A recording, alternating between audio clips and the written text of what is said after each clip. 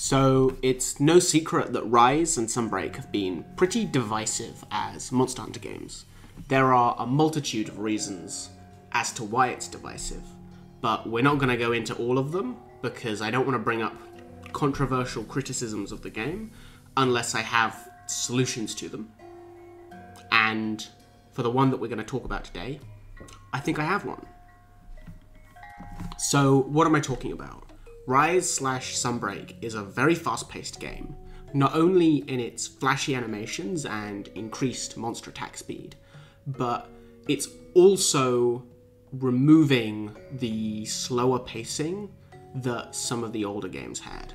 And I mean this in the sense that in Rise and Sunbreak, it takes a very short amount of time to get to the fighting part of the quest. To sum it up in a snappy way, if Monster Hunter is about hunting monsters, then Rise/Sunbreak is about arena quests. There's no beginning, there's no end, there's just the big old middle bit of fighting.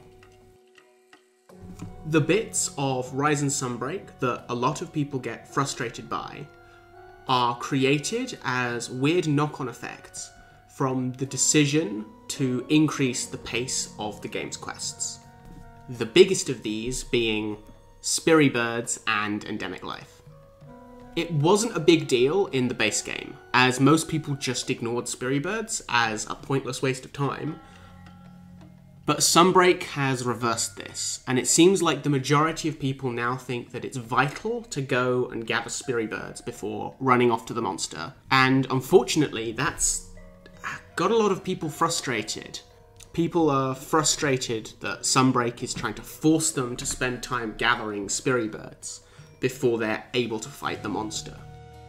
As a quick note, you'll probably have seen in the background footage of all my videos that when I go to hunt, I don't normally bother with Spiribirds even in Sunbreak.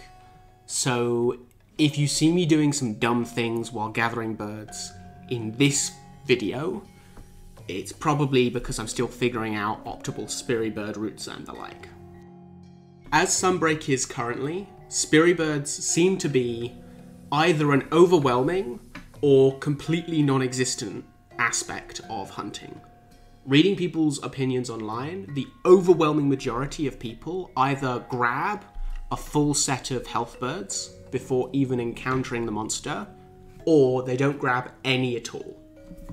From a design perspective, I think this indicates a big problem with Spiribirds. Players are either ignoring them completely or using them begrudgingly and killing the enjoyment of the game. So what were the devs' intentions when they included Spiribirds? Now, I didn't develop the game, but I think it's pretty reasonable to suggest that the intention of Spiribirds were as added extras that you could gain by traversing between areas in smart ways. Maybe you do some parkour to grab an extra Spiribird while chasing the monster to the next area. I think it makes a lot of sense to view Spiribirds kinda like the item boxes on a Mario Kart track. They're a good reward to make moving between areas fun, but having to turn the car around or go on a longer route just to pick up the things isn't fun at all. But if the intention of Spiribirds is to make getting from where you are to the monster more engaging, why are most people either ignoring Spiribirds completely or running a predetermined loop to gather all of them before then going to engage with the monster? What is stopping players from engaging with the system in an interesting way rather than ignoring the system, or from feeling forced to use the system in a way that they don't really want to do? After thinking about that question for a while, the answer that I've been led to is the streamlining of hunts. Compared to previous titles, Rise and Sunbreak are very streamlined in how the hunts are carried out. You always start at the camp, you have extra camps spread about the map, you can always see where the monsters are on the minimap. All of those things are designed to cut out all of the non-combat prelude, letting you focus on monster fighting instead of finding your way to the monster. You're probably already thinking about how these two dynamics would clash with each other, but to really spell it out, one side, Spiribirds, Endemic Life, Hunter Helpers, are trying to give more depth to the beginning of the quest when you travel to the monster, to make it more engaging, trying to raise it up so that it's of equal importance to the actual hunting part of the quest. But on the other side, seeing monsters on the map, buddy recon, and monsters never really being that far away from a camp that you can teleport to, are all design decisions that are trying to cut out the beginning of the quest completely, so that you've only got the fight the monster bit of the quest. Both sides are having a tug of war, and it's leaving Spiribirds in this awkward middle ground, where if you don't need to pick them up, you're not going to. And if you feel like you need to grab them, you're not going to enjoy the process of picking them up. At the start of this video, I mentioned that I had a fix for this. A way to make grabbing Spiribirds feel less like a chore.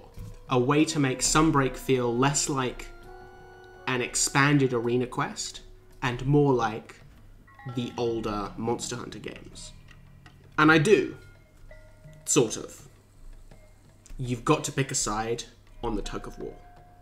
If you want to use Spiribirds, don't use the ability to teleport to camps, and go into your settings and hide the minimap.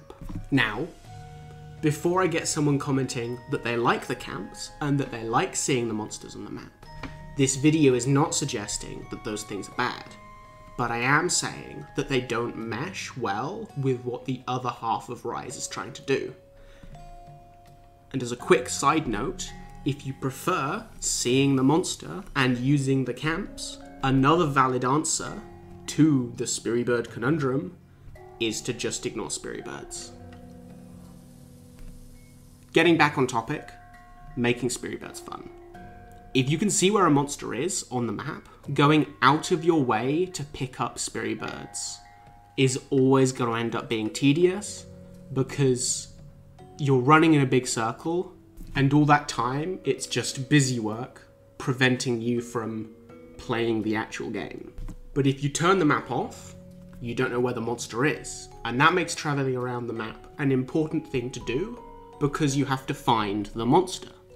Previously, you'd be gathering your birds and then you'd be running to the monster. This time, you're gathering your birds while looking for the monster. It's no longer a chore that you have to do before you can start the hunt, because using Spiribird routes to quickly find the monster is now the best way to get to the second part of the hunt. I want my videos to come across as fair as possible, so you're probably not going to be able to get a full set of health birds before you find the monster just by turning the map off. But you are going to get a lot more than you would by just blindly running towards the monster while looking at the minimap. Might also be a bit controversial, but a full set of health birds is completely overkill anyway. But if you're skeptical about getting enough health birds before fighting the monster, I recommend just trying it out. It's not hard to turn off the minimap, and then you just go and grab an investigation of a monster that you're unfamiliar with. When you're in the quest, don't do a Spiribird run before searching for the monster, and instead use your knowledge of Spiribirds to efficiently grab them while hunting for the monster. Maybe try running up to a high vantage point to see where the monster is, or maybe there are spots on the map that you can see lots of other areas from. I think you'll be pleasantly surprised by how fresh the game feels when you do this. And that's what this video is really about. This is roughly the point when most people start to burn out of the game. And I know from personal experience that the way Monster Hunter burns you out tends to come in the form of, I really want to play Monster Hunter, but I want it to feel fresh. So hopefully this video has given you a good way to combat any stale, burned out feelings that you might have, and give you the taste of freshness.